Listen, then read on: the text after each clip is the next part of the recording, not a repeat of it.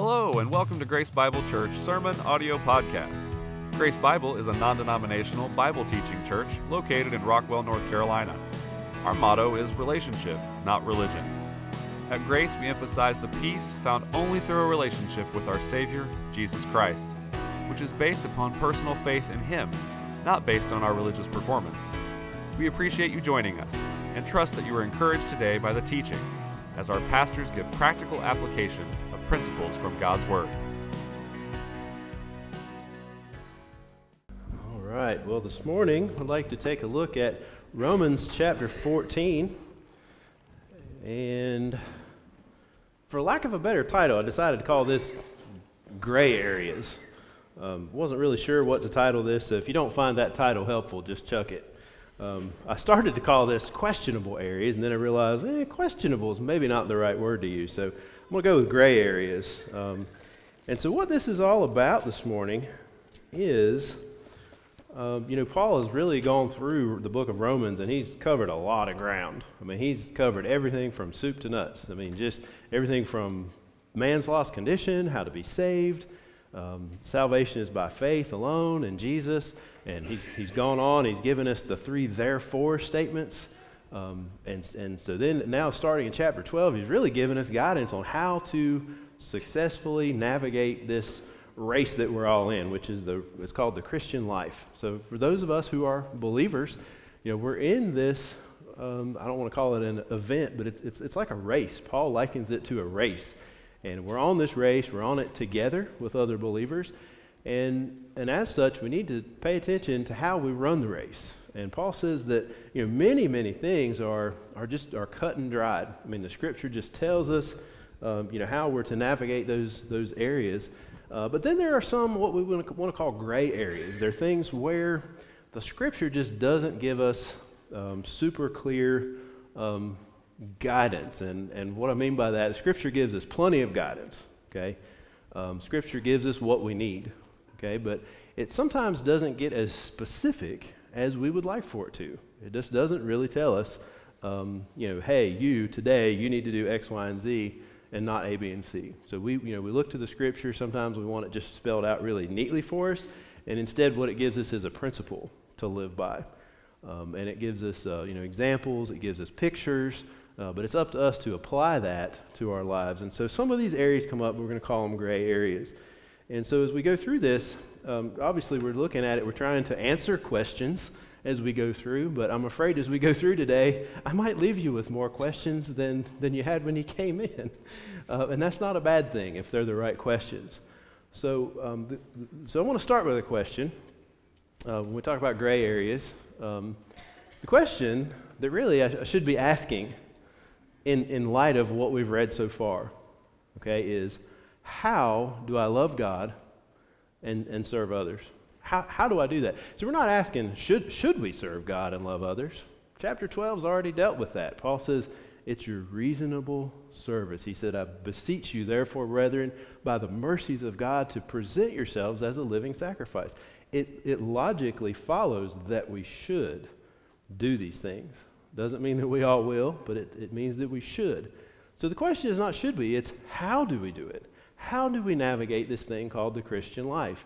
How do we love God, practically speaking, with our choices that we make, with what we accept into our lives and how we treat others? How do we do that? And so I think there's some scriptural principles that will come up today that I think will be useful for us as we navigate this question. And so, how do I love God and serve others? That can play out in, how do we decide what we accept is okay and not okay in our lives? How do we treat others who are believers who maybe have a different viewpoint? That's going to be in there too as we talk this morning. Primarily what's in view here, Paul's going to start in chapter 14 and verses 1 through 4 and talk about this issue that came up between believers in the early church where they were torn about whether or not they could eat meat. And you say, well, I didn't realize that was an issue. Okay, well, it was an issue.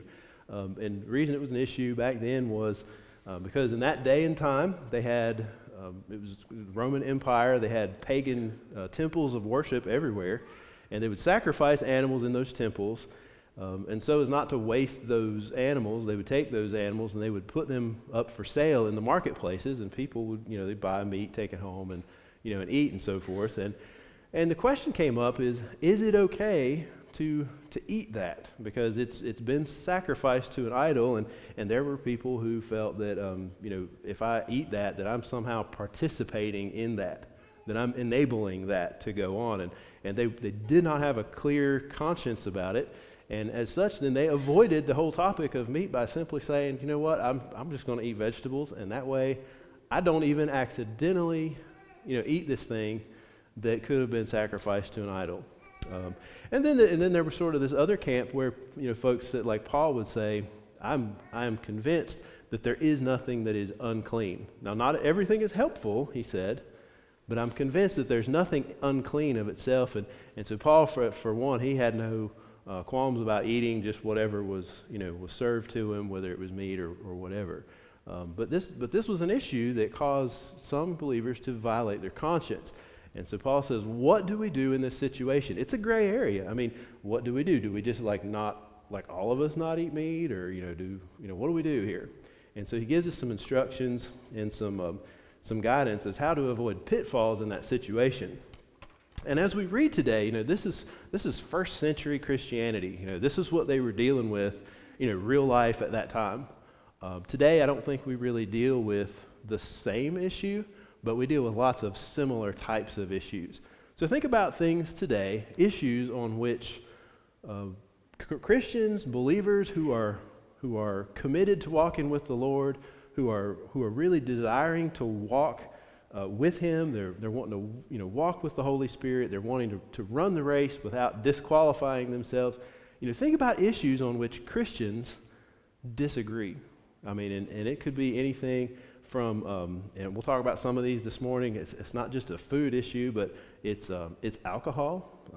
Can a Christian drink, not drink? I mean, that's an issue that Christians disagree on. What about clothing? What about the way that we dress? What do you consider to be modest or not modest? I mean, Christians disagree on that.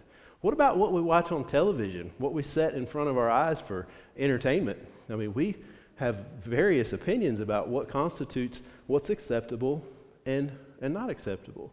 And so, again, these are issues on which Bible-believing, Spirit-controlled Christians disagree. So what do we do when we have these issues? Paul's going to tell us and give us some insight. So let's go ahead and delve into chapter 14. We'll read verses 1 through 4. Paul says this: "As for the one who is weak in faith, welcome him, but not to quarrel over opinions, or not to fight about your opinion."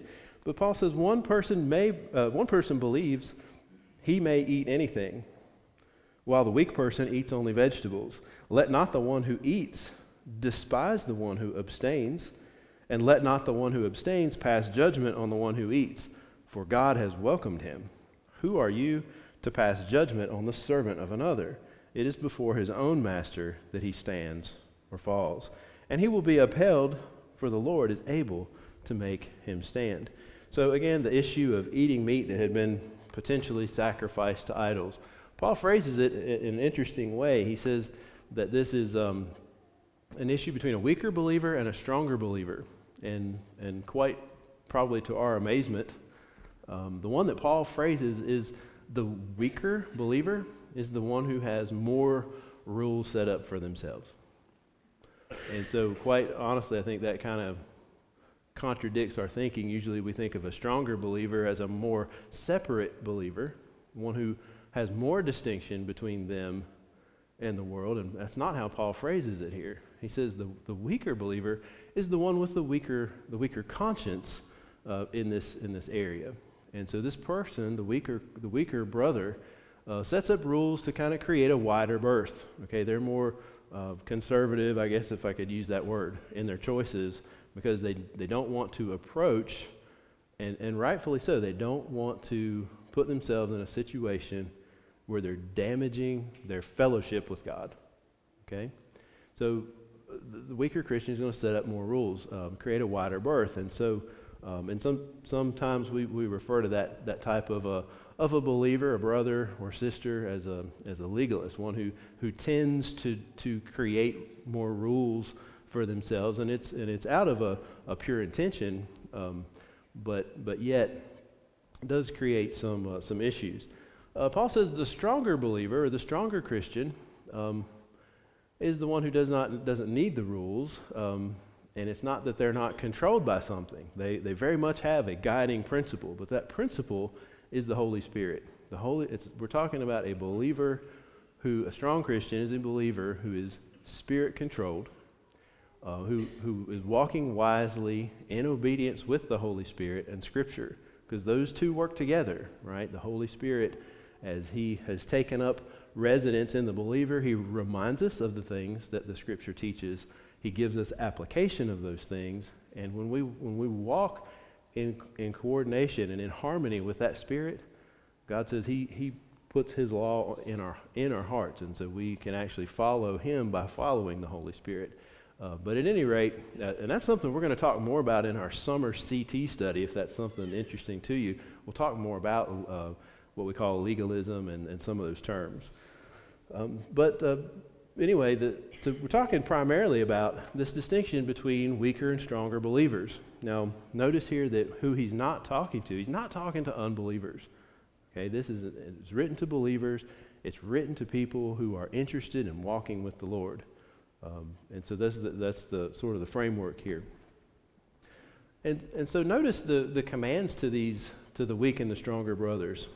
He says to the weaker, not to judge.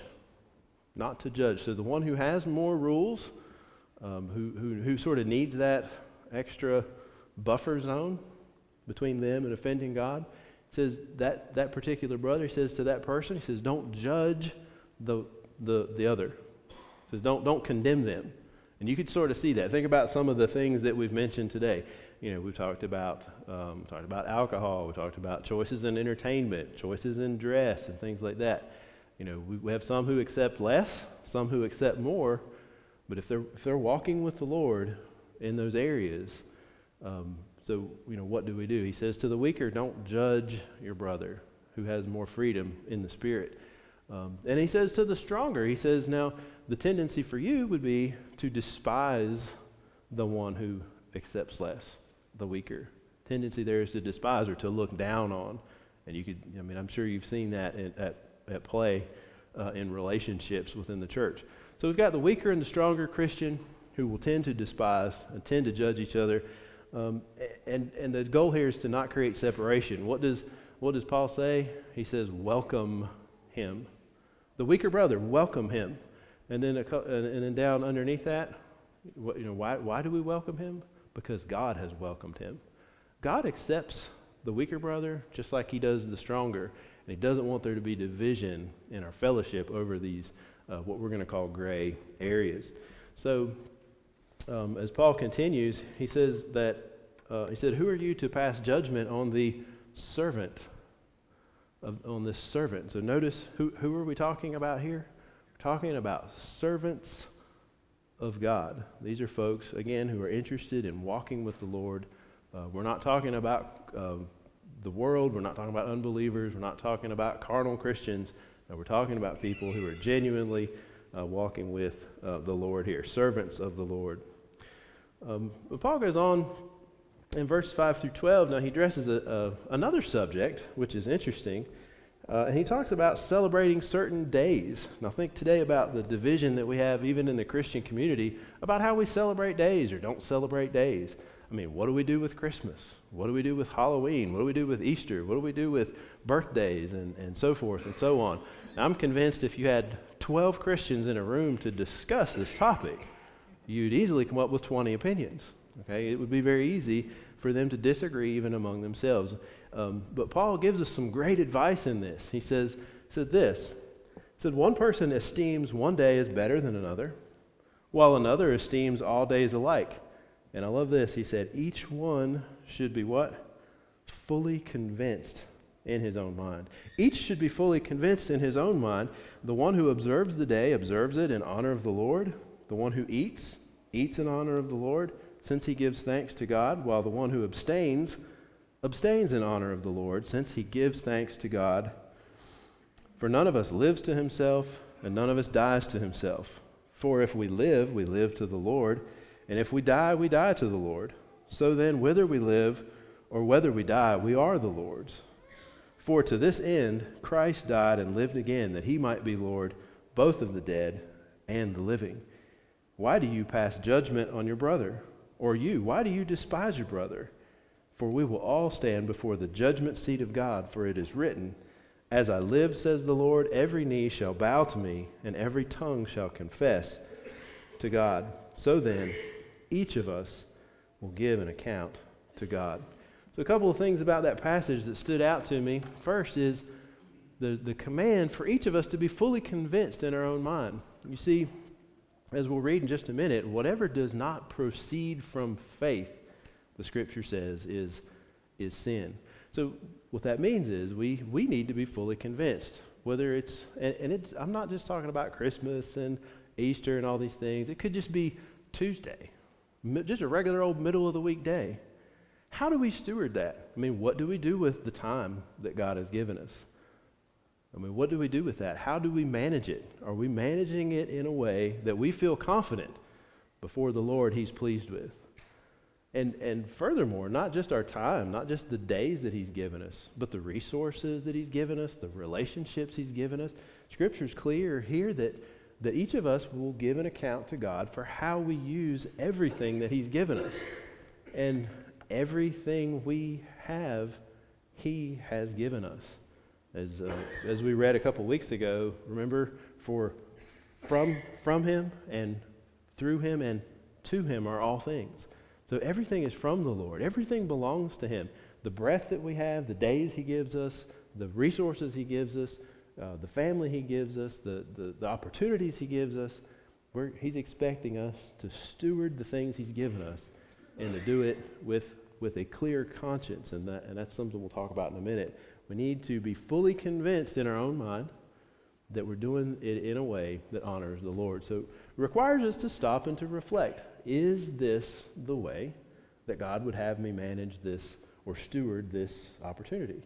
And so it's something we need to ask ourselves. So again, that's from situation to situation, that's going to be different. But each of us need to be convinced in our own mind. And verse 12, it says, each of us will give an account to God. Now that's kind of scary when you think about that we will give an account to God for how we manage things. Scripture says that we'll give an account for every word that we speak. Now that's kind of scary. But I just want to encourage you with this. I mean, the Bible talks a lot about judgment, but remember the therefores in the book of Romans? There is, for a believer in Jesus, there is therefore now no condemnation. This is not talking about a judgment of condemnation. It's actually talking about something different. And the idea that's in play here in verse 12 is that we're going to be given account to God and we'll be judged, but it's referring to the Bema seat judgment, and which is a little different. In those days, when they had an athletic contest, whether it was a race or some type of an event, there was a place called the Bema seat where the judges or the officials would stand, and at the end of the event, they would hand out awards. They would put wreaths on the heads of those who had run the race and run it well, and they had finished well. And they also would look from that vantage point of the Bema seat, and they would look and they would watch to see if those runners or participants disqualified themselves in any way. And so that was what is in view here when it talks about us as believers giving account to God for the things he's given us. It's for the purpose of reward. It's for the purpose of him saying, well done, my good and faithful servant. He desires that for us, but this judgment that he's talking about, it goes back to that imagery of a race. We're running a race, we're running it together, and are we disqualifying ourselves by the things that we allow in our lives? By the way that we steward the things he's given us, do we disqualify ourselves? And so, as we go on at verse 13, it says, let us therefore not pass judgment on one another any longer, but rather decide never to put a stumbling block or a hindrance in the way of a brother. I know and am persuaded in the Lord Jesus that nothing is unclean in itself, but it is unclean for anyone who thinks it's unclean. For if your brother is grieved by what you eat, you are no longer walking in love. By what you eat, do not destroy the one for whom Christ died. So do not let what you regard as good be spoken of as evil. So with this idea of stumbling blocks and hindrances, I was thinking about this earlier. Sometimes I play Mario Kart. You ever play Mario Kart? With the, on the Wii or whatever. I mean, it's been around for years, but if you've never played it, you're racing a go-kart around the track, and you got your controller, and you're in a race. And every once in a while, you come across you ever see the banana peels on the track? You hit that banana peel, and you spin out, and you're into the wall. And you have to, it slows you down. You got to start over. Okay, you got to get back on the track and start running, and so you've got things like that. They're obstacles, but then you've got other obstacles like that you can put in someone else's path. There's one that's like an ink blot or something. You press the button and it squirts ink on other people's windshields, and they can't see where they're going. It like blocks out the important part of the screen, and you can't see, and you wreck. Okay, I'm thinking about that when I'm reading this. This is a race that we're in. We're in this Christian race together, and it's not just about me finishing first. That's not what it's about. It's about us all collectively finishing well. And we're to help each other along the way, not spin each other out and get us into the wall. That's not the goal here. We're in this thing together, and sometimes we get really single focused that it's just me and God. No, it's me and God and everybody else together. And that's what makes it difficult. Like if I do something stupid, like imagine that we're all riding in a boat together. Okay, and we're riding this boat together, and I say, well, I'm going to drill a hole under my seat. Well, it's fine for me because it's my seat. I mean, I get to drill a hole under it if I want to. Right? Do you see the point? I mean, we're all in this ride together, and if I do something stupid, it doesn't just affect me. It affects all of us. And so that's whether that's in our family, whether that's in our church family. We need to not put those things in the way as obstacles or hindrances to other believers. So there's a lot we could say about stumbling blocks. Paul goes on and says in verse 17, says the kingdom of God is not a matter of eating and drinking, but of righteousness and peace and joy in the Holy Spirit. That's what it's about. He said, whoever thus serves Christ is acceptable to God and approved by men. And that's interesting. The kingdom of God is not about finishing first. So it's not just about me. It's about us all. But it's the kingdom of God. It says it's not about what you would call, how could we summarize that? Bodily appetites. Okay, it's not about pursuing bodily appetites, but it's about pursuing something else: righteousness, peace, joy.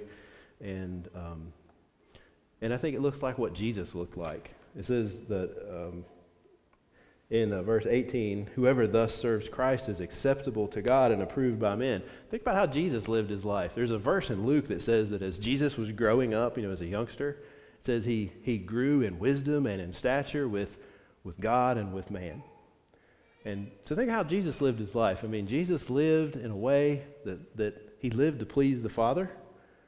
But it says he also grew in wisdom and stature with man also. Now, that doesn't mean they just loved him and everything he did was great. I mean, there were people that killed Jesus. I mean, they desperately hated him. But the thing that they did not have was they did not have a handle on his life. Nothing that they could condemn him for legitimately. Jesus was without sin. That's how he wants us to live this Christian life. He doesn't want us to have a handle, something that people can grab onto and disqualify us with.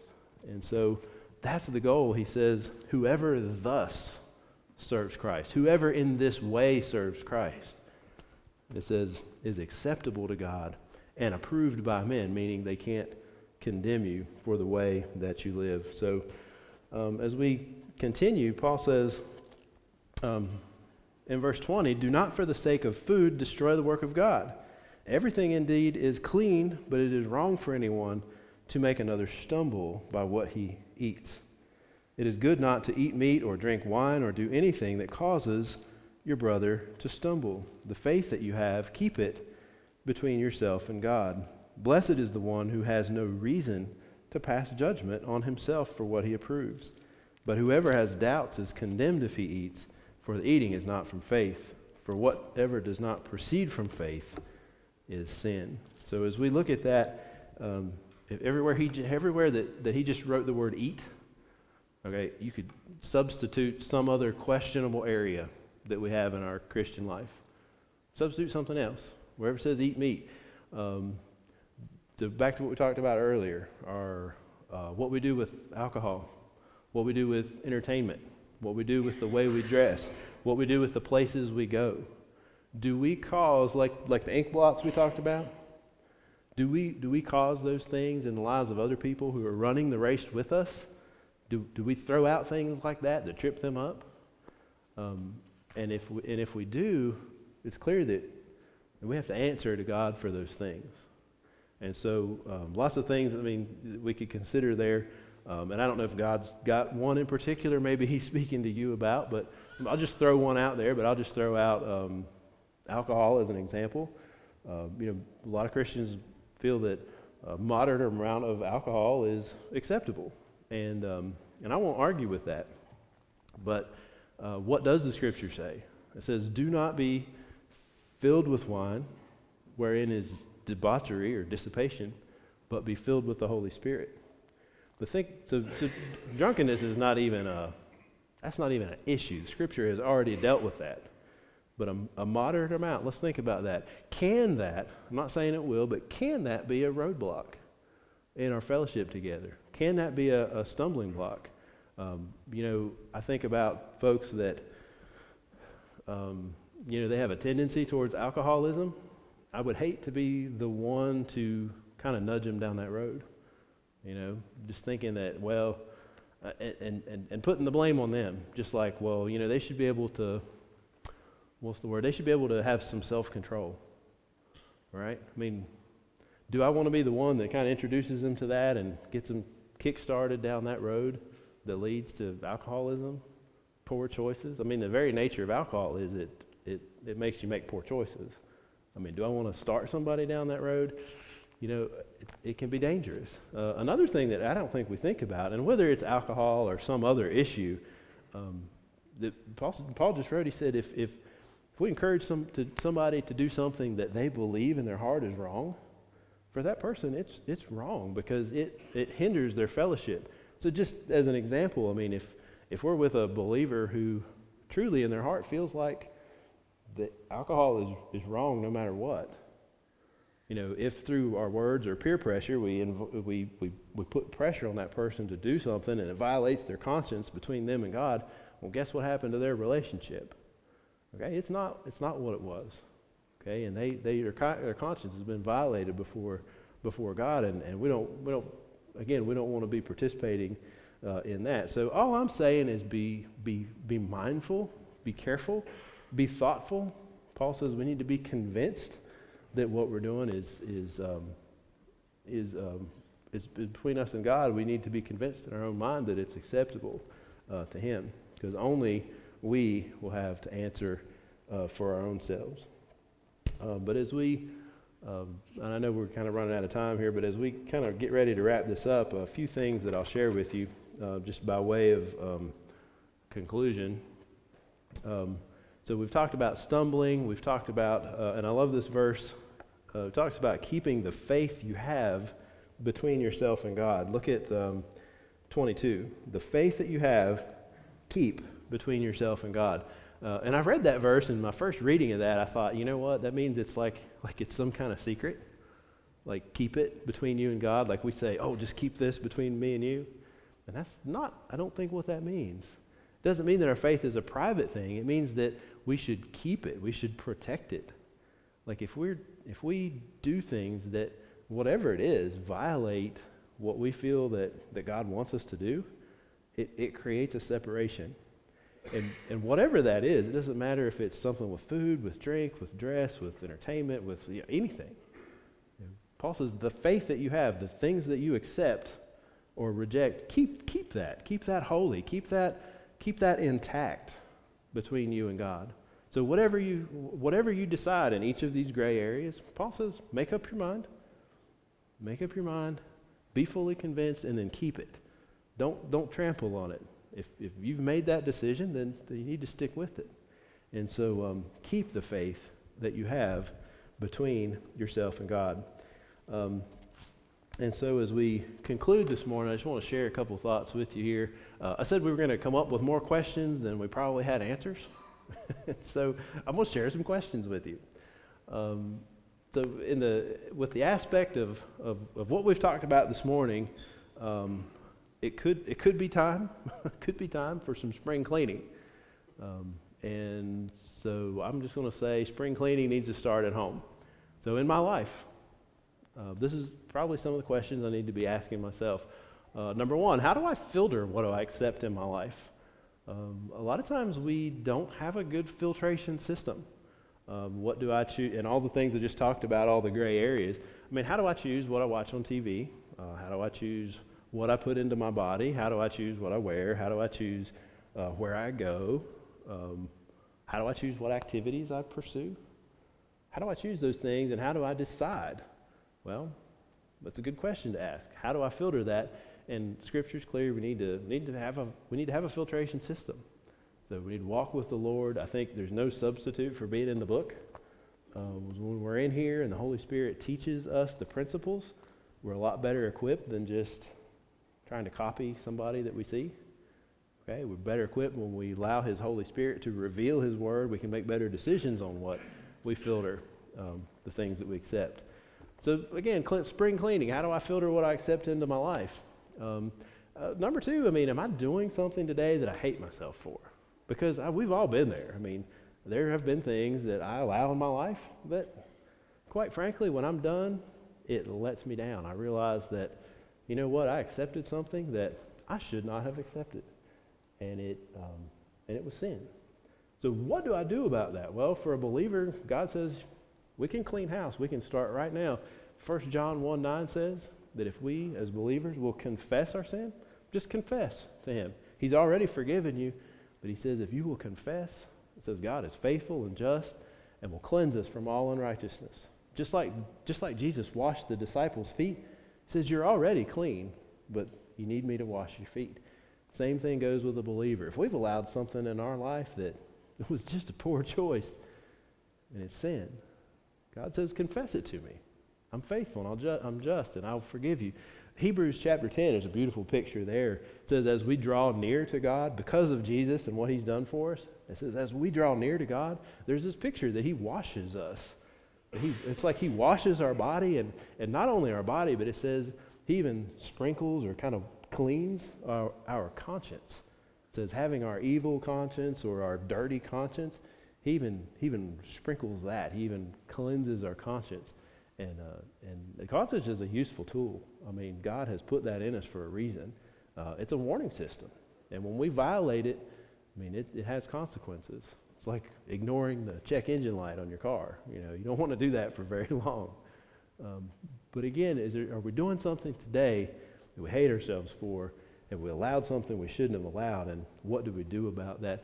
And then, again, not just about myself and my relationship to God, but also the way that I relate to others horizontally is important as well. And as we talked about stumbling blocks today and hindrances, do I allow fellowship to be hindered because of my take on these questionable areas?